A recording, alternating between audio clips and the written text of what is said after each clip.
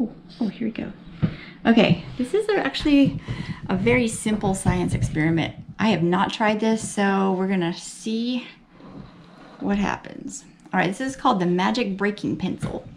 So we got a glass. It's filled with half water and half oil. What do you guys think is lighter, water or oil? Which one's floating? Oil. Oil. Oil. Do they mix together? No. No, we're gonna do another experiment about that too. All right, we're gonna see what happens. This is about light refraction. Light refraction is kind of like just the way that light shines through things or reflects off things, how light acts. All right, we're gonna see. Whoa. Whoa. Does it look broken? Mm-hmm. Kind of does look broken in the center. Whoa, that looks really broken. Does the pencil look like it broke? Yeah. Like right there, right? Oh, yeah. Yeah.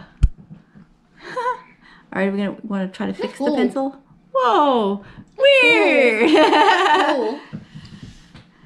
Wow, it really looks like it broke.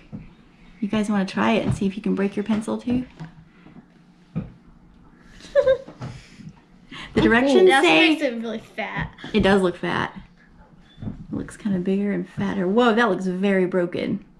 So this is about light refraction.